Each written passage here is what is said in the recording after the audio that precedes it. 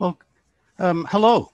As we're fond of saying, good morning to those in the Pacific and Mountain Time Zone, and good afternoon to everyone else. Welcome to the weekly CSCE National Tech Talk 2021 webinar. I'm Mike Bartlett, Chair of the CSCE National History Committee, and I'll be your host for the next hour.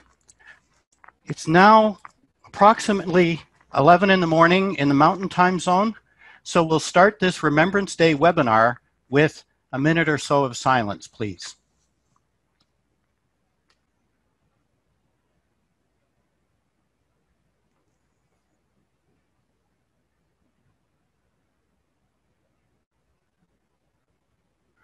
Thank you.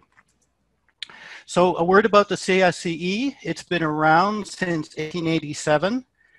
Our mission is to be a not-for-profit learned society created to develop and maintain high standards of civil engineering practice in Canada and to enhance the public image of the civil engineering profession. If you want, find out more at www.csce.ca/benefits. And with that, I will stop sharing my screen and invite Professor Nicholas Vlahopoulos, Professor of Civil Engineering at Royal Military College in Kingston, to introduce our speakers. Nick, please. Thank you very much, Michael. It gives me great pleasure to introduce our guest speakers today, especially due to the personal and professional relationships I have with each of them spanning many decades. Their topic is surely of particular interest to me as well. As a 20-plus year Canadian combat engineer veteran myself, the activities of the Canadian sappers at Vimy Ridge are truly close to my heart. Dr. Jean Hutchinson is a geological engineer by training, as she practiced as an engineer for several years with the Ontario Ministry of Transportation with Clone Crippen Consultants. As an academic, she has been a faculty member at the University of Waterloo and then moved to Queen's University in Kingston, Ontario, where she is currently employed. Dr. Hutchinson is a professor in geological sciences and geological engineering, where she specializes in rock engineering, site characterization, and risk management for mining and transportation infrastructure, with a focus on landslide hazards and novel monitoring techniques.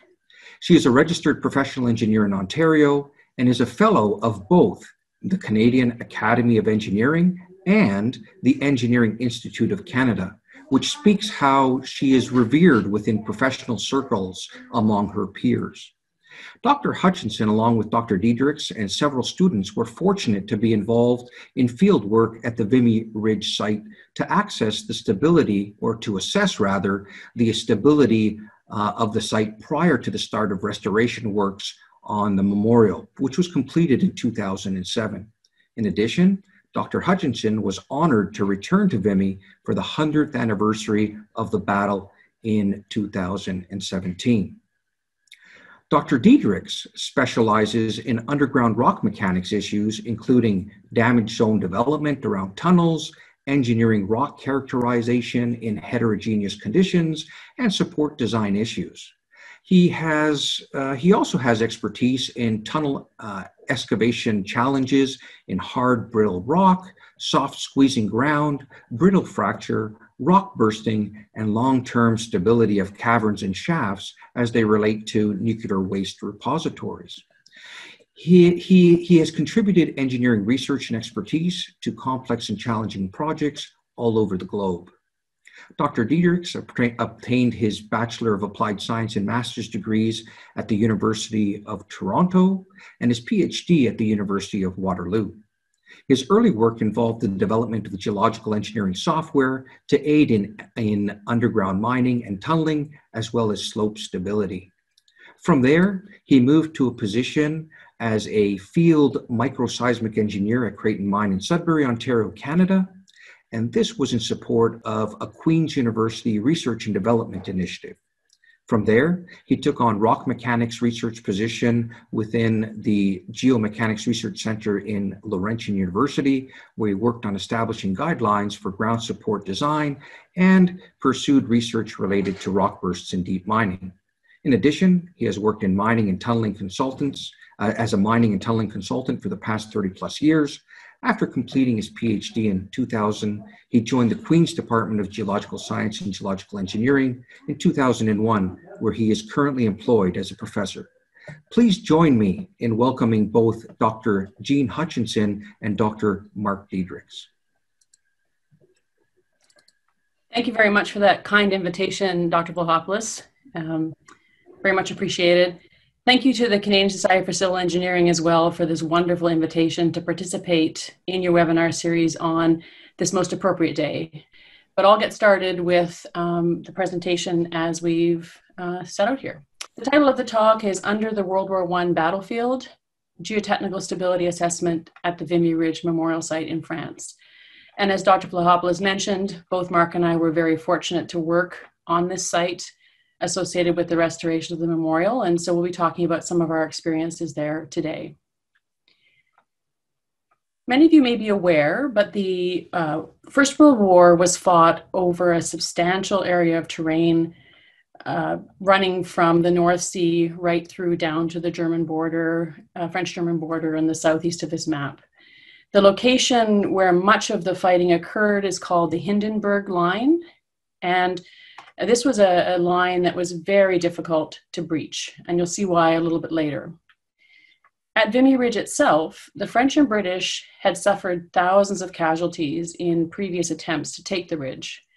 The French alone lost 150,000 men in the area around Vimy Ridge in the lead up to the time when the Canadians moved there in early 1916. And you can see some pictures from the time of the war. The picture in the middle is from the top of the ridge looking down to the terrain below. One of the reasons that the Hindenburg Line was so difficult to breach was that there was a lot of work done from 1914 and on by German geologists.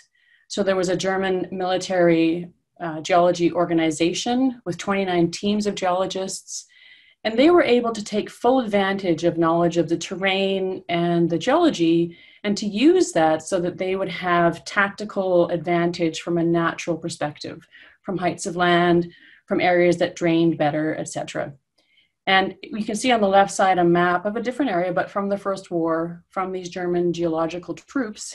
And this is one that describes how water is retained in the subsurface, which is both good from the perspective of a water supply, but bad from the perspective of lack of drainage and difficulty with equipment and people getting very much bogged down in these materials. As a result of their understanding, the German side was also able to build some very strongly fortified, concrete reinforced excavations that were much more able to withstand artillery fire as the war went on. The Allied side were much more focused on a mobile war with cavalry originally and then tanks later on, but they were very much came up against these armaments that were developed by the German side with this knowledge of geology. Vimy Ridge itself was very difficult to take because of the change in height of the terrain. So the picture on the left shows you a section through the earth of the geology in the area around Vimy, and on the left side is Vimy with an offset fault, which makes it rise 60 meters above the surrounding plains. The plains beyond and to the right of this image were very important from an agricultural perspective, an industrial perspective, and there were coal seams located there which were very important for the war effort as well. And in the picture on the top right, you can see the spoil piles off on the very right from those coal mining episodes. As I mentioned a moment ago, the German troops were very able to take advantage of the terrain. And here you can see a drawing which shows you where the lines were located for the German troops and where the British front line came up against them. You can see that the German troops held the high ground, and they also had substantial development of underground bunkers and other locations where they could be safe. There were 3 front lines that the British troops were coming up against, all of which had barbed wire, machine gun strong points, and deep dugouts. The picture on the bottom right shows what the Allied troops had to do was to establish their machine gun locations in shell holes because of the terrain on which they were moving. So as I think many of you are aware, for the first time, Canadians fought together under Canadian command during this Battle of Vimy Ridge and triumphed together, which is why a number of people speak of this as sort of the birth of the Canadian nation. This is a very poignant painting from one of the wartime artists at the time of the Battle of Vimy Ridge. One of the reasons that the Canadian and Scottish troops were able to do so well during the Battle of Vimy Ridge was they had months of training. So the picture on the left shows you a scale model that was built of the battlefield with the different trench positions. And on the right side, you see a barrage map, which gives exactly the times that the troops needed to be at different positions across the battlefield so that they could advance under protection of a rain of artillery fire that was moving ahead of them. So the idea became possible as the war went on, as the ability to sight those guns got better and better. The cost of the Battle of Vimy Ridge was substantial. It took 4 days to take full command of the ground beyond the ridge. In the first wave on the morning of the first battle, 20,000 Canadian and Allied soldiers went out at 5:30 in the morning, but altogether over those days, 100,000 soldiers were involved from the Allied side. Of that, 3,598 Canadian soldiers were killed, 7,000 wounded. And on the German side, there's an estimated 20,000 casualties from this battle and 4,000 prisoners taken. As a result of this, the French government granted 250 acres of land at Vimy Ridge to Canada for perpetual use. And this is where the Canadian National Memorial Site is located at Vimy. The sculptor who won the competition to build the memorial was Walter Allward, and he was very affected by the events of the First World War, and in the end built an exceptionally beautiful memorial. So if anybody's had a chance to be there, you'll know that. In addition, the War Museum in Ottawa has a number of the maquettes that were designed to build this memorial. Of the fighting force of 620,000, 170,000 were wounded, 66,000 dead. And the inscription on the side of the memorial says, "To the valor of their countrymen in the Great War, and in memory of their 60,000 dead, this monument is raised by the people of Canada." The memorial has these incredible sculptures representing a number of the different attributes of peace and justice. And on the right side, you can see the single carving of Mother Canada, who's mourning for the unknown soldier whose tomb rests at the base of the memorial. And inscribed around the base of the memorial are the names of 11,285 Canadians who died in France and have no known grave. We became involved at the time when the government decided to start to restore the memorial in preparation for the 90th anniversary commemorative moments. The memorial was degrading. The concrete in the inside of the memorial was releasing calcite, which you can see on the left picture is flowing over the surface of the memorial. And the limestone from which it was built was starting to degrade, as you can see on the right side of the picture. So the work to restore the memorial was very important at this time. At the same time, there was a great deal of battlefield subsidence that was going on 80 plus years after the battle. And that's how I initially became involved due to my work on ground subsidence. So the picture on the left is actually a failure that was in the path on the lead up to the memorial site. And the kind of things that you see on the right side are the kinds of failures into the subsurface that were happening across this terrain. This was a threat to both the public visiting the site, but also the construction work that you can see on the left side. Large trucks were being driven in to remove old limestone and to bring new limestone. And so there was concern that that construction work might create additional failures into the subsurface. So that was the focus of the work that we did there. In addition to the memorial restoration, there are also highways that cross the site. There are parking areas at the various visitors' locations, including the cemeteries and the visitor center, and there are access roads across the surface of the site, all of which had seen subsidence in areas located near them. So we conducted an investigation, and the investigation had these questions.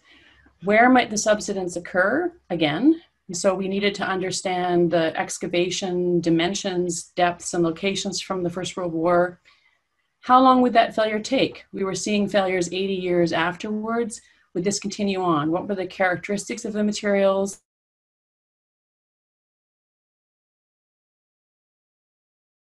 Voids that would present potential for these failures. Most of the maps of these areas were destroyed in archives, particularly on the German side during the Second World War. So there's very limited information about the maps of the area to know where these various excavations would be located. How deep do we need to look? We were doing some work, which you'll hear about later, using geophysical methods and drilling methods. How deep do we need to drill or use geophysics to understand what might be happening? And will we miss voids that can become unstable in the future? So these are the kinds of questions we were dealing with from the engineering perspective on this site. One of the challenges is that this was a war of attrition. As I mentioned near the beginning, the Hindenburg Line was very well established and people battled back and forth over the same very small amount of terrain for long periods of time. As a result, you can see in these pictures, the terrain was badly destroyed by all of this. Nothing was left in the way of habitation or landmarks.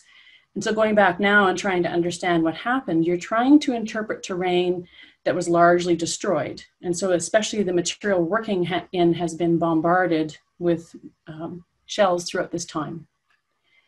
So we looked at historical information. We tried to understand what kinds of excavations were built, where they would be located, how deep they might be, and also the position that they were within the subsurface and the material that's present there.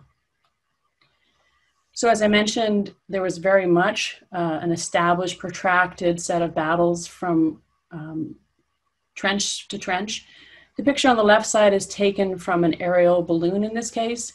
And this shows on the right side the very well-developed German trenches with the crenellations that are very characteristic of these types of trenches, established over the three lines I mentioned earlier, whereas on the left side, the Allied trenches were much less well established because they were still trying to force a more mobile war. As time went on, however, those trenches became more established and the dugouts were made deeper because of this recognition that the war wasn't going, or the battles weren't going to move too far from these positions. So you can see on the left side what some of the trenches look like now at the Vimy site, where they've been restored using the equivalent of sandbags as they would have been during the war. And you can see some pictures from the First World War of the similar environment. So when we're looking at the site where the First World War surface has been retained, we can get a sense of where the trenches were located. Because you can see on the left picture, you can still see that crenellated characteristic in the ground surface. From those trenches were extended dugouts down into the subsurface, and these always faced towards the other side. So we had a sense of, if we knew where a trench was, where might be a dugout located. And we can see a picture on this slide of a failure into one of those dugouts. The dugouts, as you can see on the right-hand picture, were used for everything from sleeping and cooking and protection while the troops were at the front line. As the war went on, and one of the things that was challenging to look at from the perspective of subsurface voids was that on the Allied side, the dugouts were made deeper from 1916 and on, because they realized that they weren't moving and that artillery shells could in fact extend down to some of the shallower depth dugouts. So if you now imagine that we're trying to understand the position of underground excavations, there could be several generations of them at different depths in the subsurface based on this change in the way that they constructed the dugouts. There are also subway tunnels located across these sites. These are larger tunnels that are used for underground troop movement. As you saw on the first slide from the Vimy Ridge offset on the fault, the terrain permitted the other side to see completely everything that was happening on the surface. So they built these underground tunnels that the troops could move through, move up to the front line, move back. And in the lead up to some of the battles, they in fact spent the night over in these areas to be prepared to go out onto the battlefield in the morning. This map shows some of those tunnels progressing from the bottom, the Allied trench side, across towards the top of this picture. And what you see is the map showing the known German tunnels that they were able to establish from mapping and from trench raids that they did. And so the larger tunnels are shown going towards the front line, but then you can see a whole bunch of Y branching smaller tunnels, and these can be as deep as 20 to 30 meters below surface. And the objective of these was to get out and underneath the no man's land to set off military mines. So the military mines you can see on the bottom right, this is the type of thing they were doing. They were advancing small tunnels underneath each other, trying to set off these large explosive detonations. In the middle top picture, that's one of the remaining small tunnels that was advanced in this way. And you can see a person in there, and all you can see is sort of from the hips to the head of the person. You can see how small these excavations were. Any amount of rock that was moved had to be taken out from the underground. That was a lot of work. In addition, the chalk that was being removed was very visible to the other side. And so they tried as much as possible to minimize how much material they were moving and storing on surface. The military mines could have anywhere from 20,000 pounds to 90,000 pounds of explosives. This is a picture from more recent times by a group called the Durand Group, who are a group of retired military personnel from mostly the UK, and they work on restoring and understanding these First World War excavations. Their name comes from the fact that they found a mine that was not, or a military mine that was not detonated during the First War, called the Durand Mine. They found where it was located, and they found that the firing pins were still live. So the left-hand pictures show you one of the personnel cutting those wires. And you can see that most of the ammonol had leached away into the subsurface, because the picture on the right would have been full of bags of explosives at the time of the war. The result of these types of mines when they were detonated are shown on the right side, with an explosion of the Hawthorne mine during the First War on the bottom right picture, and the resulting crater that still remains today. And if you visited the Vimy site and you visited the trenches, you'll see the location of those military mine craters between the two front lines. So in order to understand what might happen going forward, we needed to understand the geological model. We needed to understand the strength of the material, the fractures that are present in the material. And as I mentioned earlier, a lot of the near surface material was heavily bombarded by all of the artillery shells that were flying during these engagements. So to develop a geological model, we visited as many of the underground tunnels as it was safe to do. The left-hand picture is a site that we did not go into because you can see its imminent collapse, but there were other locations where we could get underground. We also mapped the chalk on coastal environments, in quarries, and as I said before, we used geophysics and drilling to try and understand the geology. One of the significant contributions on the Allied side came from Sir Edgeworth David. He was born in Wales, but spent most of his career in Australia. He was also a decorated explorer of the Antarctic, and also enlisted into the First World War effort well beyond the age of permissible conscription normally, but he was essential to understanding what was happening in the geology around these areas, in particular looking again at groundwater and the mineability of the locations. And this is his map from the time of the Vimy Ridge location. So as I mentioned, we use the chalk cliffs of England and France as places to try and understand the setting of the geology. And Mark will talk more about this in a moment, but this is basically millions of years of deposition of microscopic sea creatures called coccoliths. The picture on the right side shows the individual rings of each of the coccoliths with their calcium carbonate skeletons. The scale bar there is 2 microns, if anybody's interested. They're microscopic, tiny little creatures that rain down into the ocean and eventually form the chalk layers that you see in these cliffs exposed in England and France. So we did field investigations on the coast of England near Brighton. We moved across to the coast on France near Alt. We then went inland to some of the quarries that were available near the site. And as I said, we went into as many tunnels as we could around the Vimy area. On the coast of England, we were fortunate to work with Dr. Rory Mortimer, who is an expert in chalk in England, and he was able to orient us to these materials. And we were able to do the same in France. And it was lovely working in our gear on the beaches of France. And then, as I said, we mapped in quarries that were exposed and we could understand where we were within these materials. So now I'll turn it over to Mark.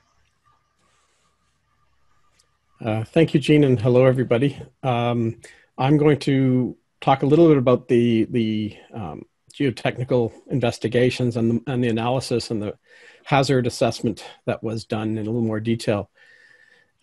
First step was characterizing the chalk, which, coming from Canada, we thought would be fairly simple. It's anything but. It's in essentially a very fine-grained, weak biogenic limestone, according to the textbooks. It's carbonate, which means it's susceptible to dissolution, and it has high porosity, which gives it a sort of a weak and soft texture. However, it's low permeability, which creates uncertainties in water flow through and weathering. And so, but it covers a vast area of Europe and many other parts of the world. Jean, next slide, please. It's low strength, but it can be high strength as well. And there are many, many, many units and layers across the London-Paris basin. The entire basin, as you can see in the top right, was connected to the same shallow sea through the later Jurassic and most of the Cretaceous and late Cretaceous. The chalk that we're going to be dealing with on the French side is mostly late Cretaceous, so 100 to 90 million years old. So we're looking at about 10 million years of chalk. However, many, many different layers within that sequence. One of the tools we use, I never thought I'd use the word engineering paleontologist, but we connected with Rory Mortimer from the UK and used very detailed fossil changes to identify individual layers from the English coast to the French coast and then inland. And that let us correlate properties through that field investigation. One of the interesting aspects of chalk is the chert beds.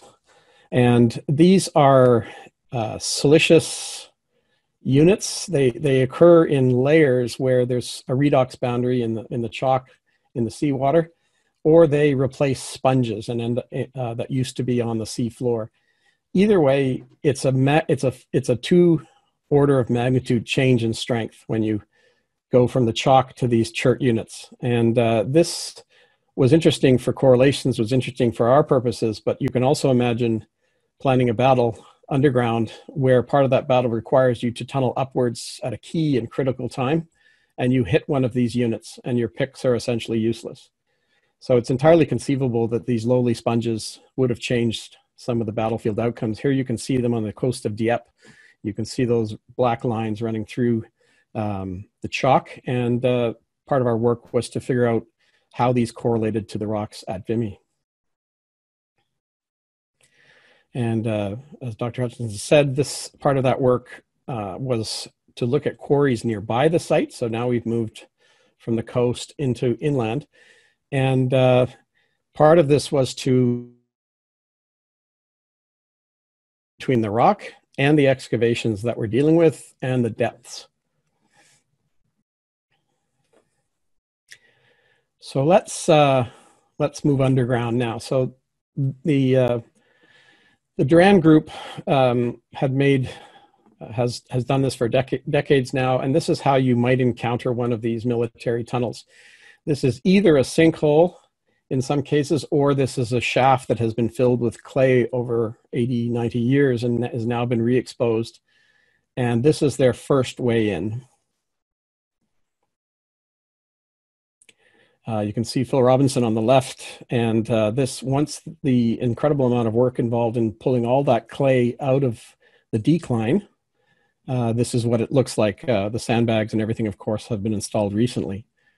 You can see some of the shallower tunnels in the middle picture. You can see the chert beds with the arrow.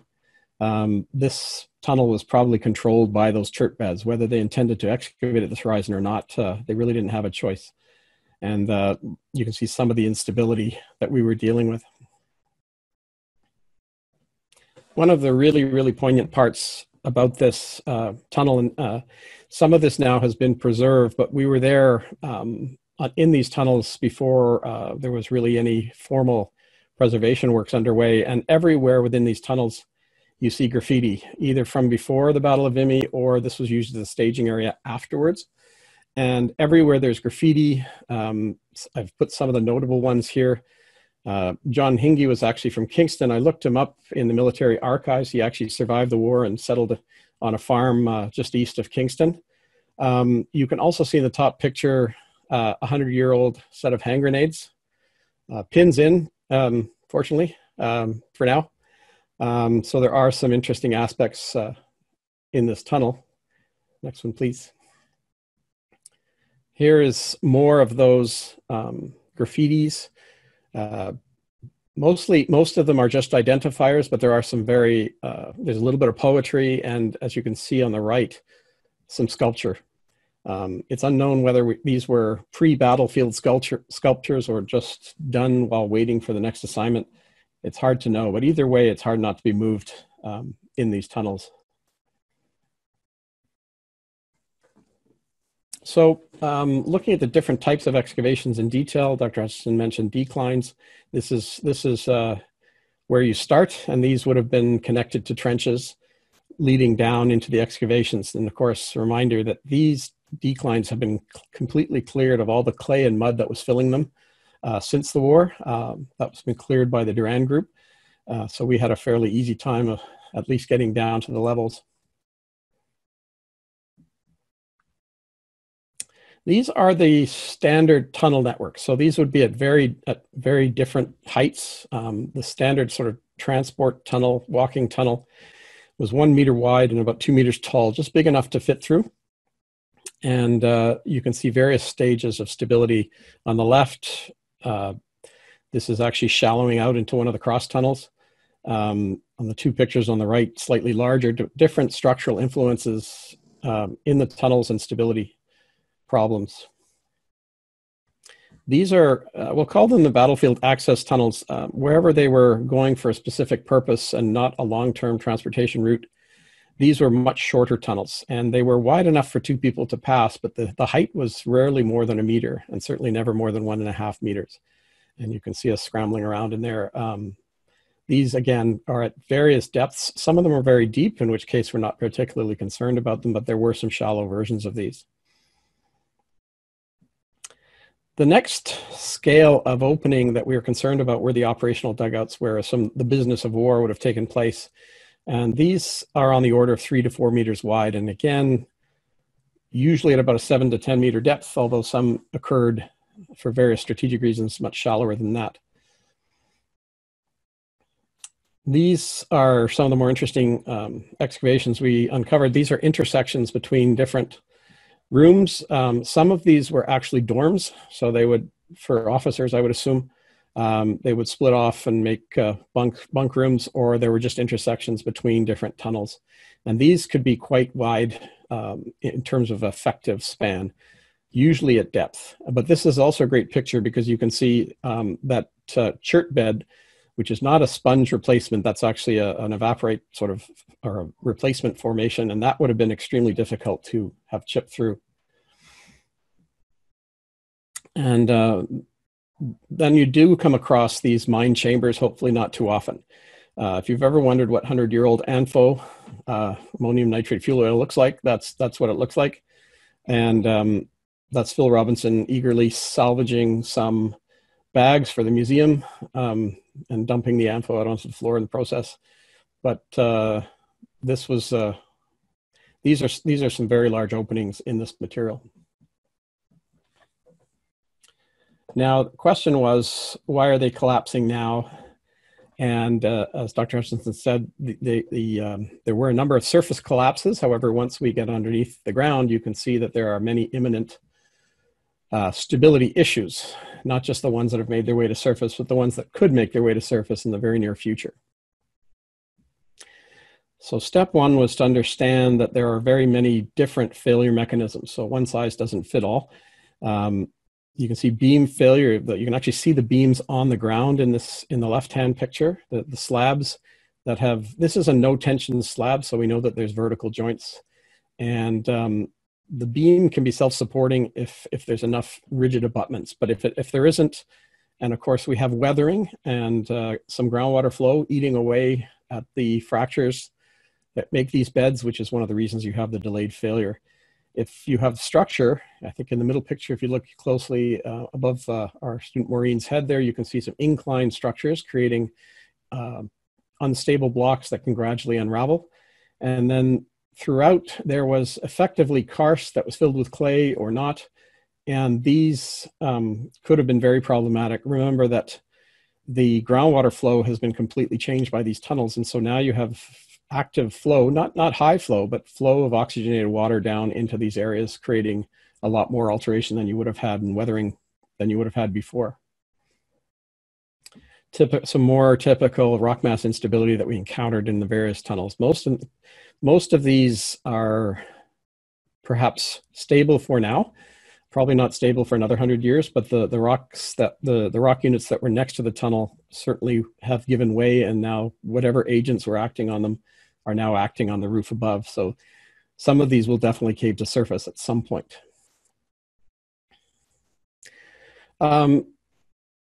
This is Phil Robinson. Keeping up with him in these tunnels was really quite humbling. That's his feet disappearing into an unknown part of the tunnel, which is clearly failed where I'm standing, so we're not quite sure what's happening farther up. But there you can see more of that raveling. And even in the right tunnel, which is one of those more stable subway tunnels, you can see the small block by block raveling failure modes taking place. These were one of the more concerning things. This is slab or block failure leading up to what we call the bell chamber, which becomes semi-stable. But in the right-hand picture, you can see the acts of weathering on some of the structures. And so that weathering removes material, removes confinement to this no tension beam, and eventually the slab will fail and then the cycle will repeat itself. And so this is part of this delayed failure mechanism. And of course, chalk is not chalk, as we learned. There's nodular chalk, which is quite soft and that's fairly routine. Marl, which is a mixture of silt and clay and chalk, can have all sorts of variable properties. And then where the chalk has been silicified in some ways, you can have hard ground. And so the strength can increase by an order of magnitude quite suddenly. At the coast, it's very clear to see the structure. So after these chalk beds were deposited in the late Cretaceous 100 million years ago or so, there were several episodes of tectonics affected by various global events, the formation of the Alps to the south, for example. And there are joints that are orthogonal to the beds, so perpendicular, you can see in this picture. And because of some relaxation events, you can see some shear joints. These are actually extension shear joints where the ground has been relaxed by tectonics, pulled apart momentarily, and these large continuous fractures have formed. And because they're in extension, they've also filled with various other minerals, soft minerals. So these can be very problematic. And looking in detail at the quarry, the first pass for analysis was to use the European classification for chalk, which you can see in the left-hand side. It goes from A's, which are very solid, intact chalk, up into C's, which are very difficult to work with, and then D would be the weathered gravel surface, basically. And what we had to do was then convert that to geomechanics classification on the right, which is using the geological strength index. And to make a long story short, it's a function of blockiness and discontinuity in joint and fracture quality. And this chart gives you a number which is then used to factor laboratory test strength to a field value. And you can see the equivalences there. The first one is, no, that's good, Gene. Next one, please. The highest quality tunnels are that lovely, perfect chalk at depth with very little environmental impacts.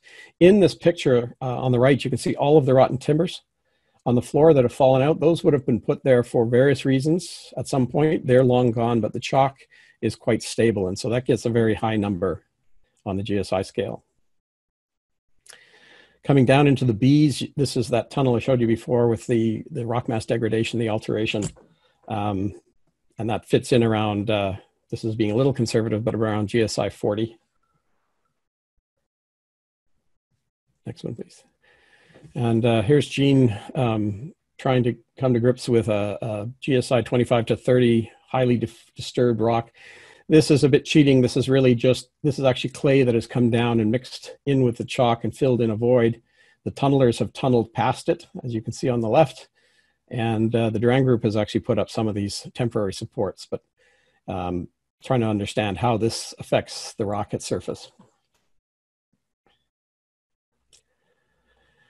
So next step then is to convert that into some modeling parameters. And this is decades old, or a decade and a half old now, I guess, this modeling. So it's what we used at the time. This is finite element modeling, and you can see we've tried to discretize the rock as best we can for different scenarios. This particular one correlates with the quarry you saw earlier, and the material properties correlate with the GSI system. And we modeled different sizes of openings at different depths.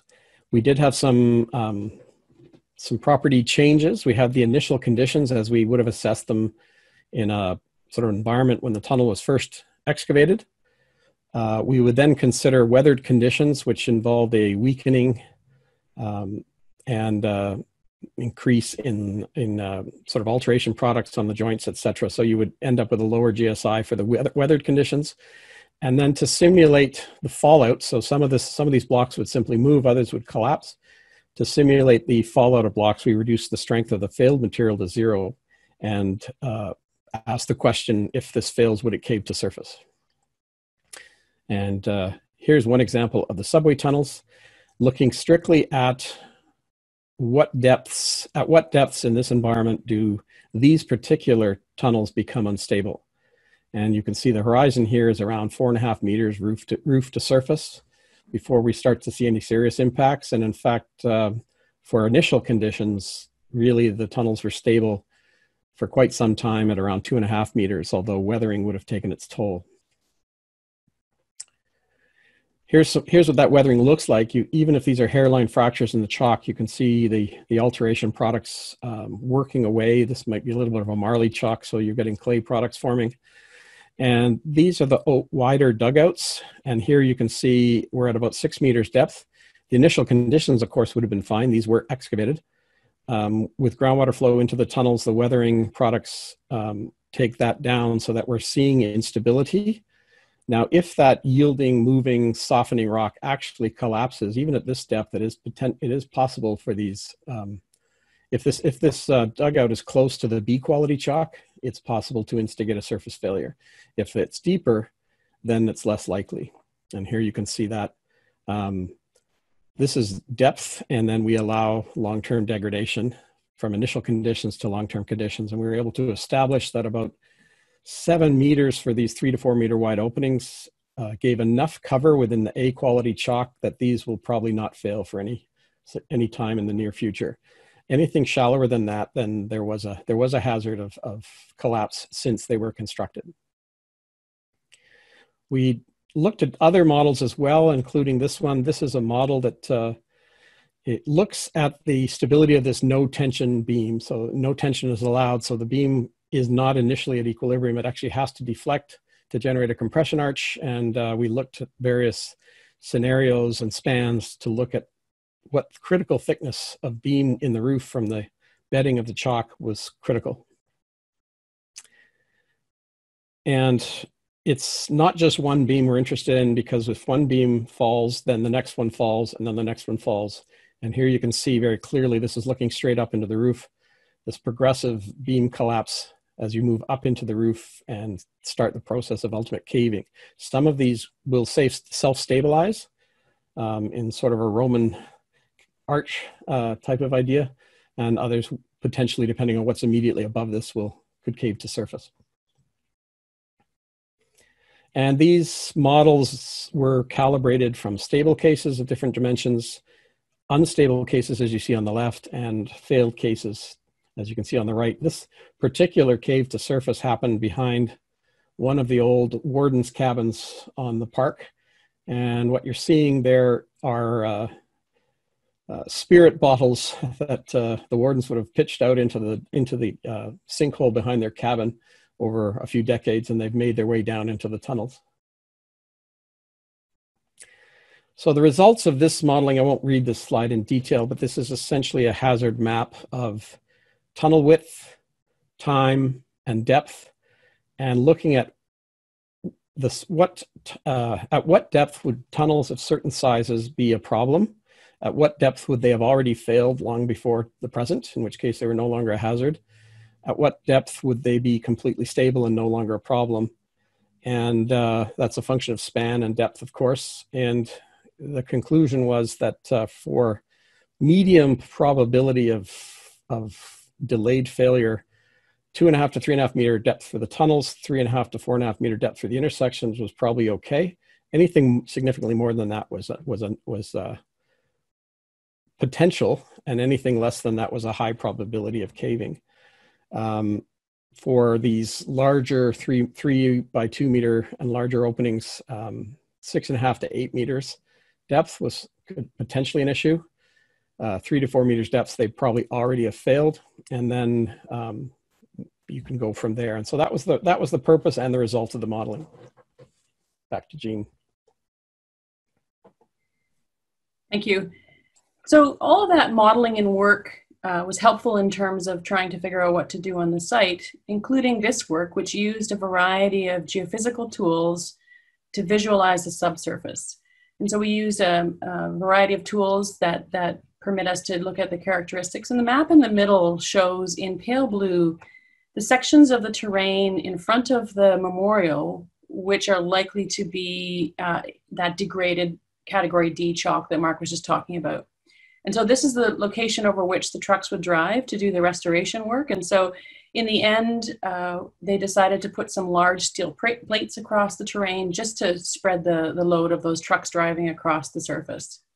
We also did some drilling at the site so we could confirm the depths to these different layers. And we used a variety of different crosshole and downhole geophysics methods to characterize these materials as well to understand their strength.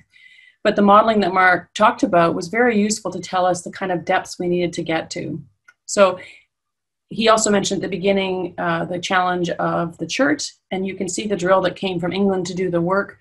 This drill was very much, had trouble with a lot of those chert layers breaking off various bits of the drill. So unfortunately, the program also really didn't consider those things that we'd known about for some time in the past.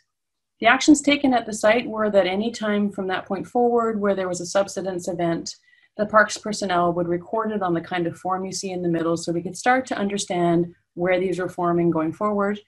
The areas were fenced, the sources of subsidence were assessed, and then thinking about what should be done next was done.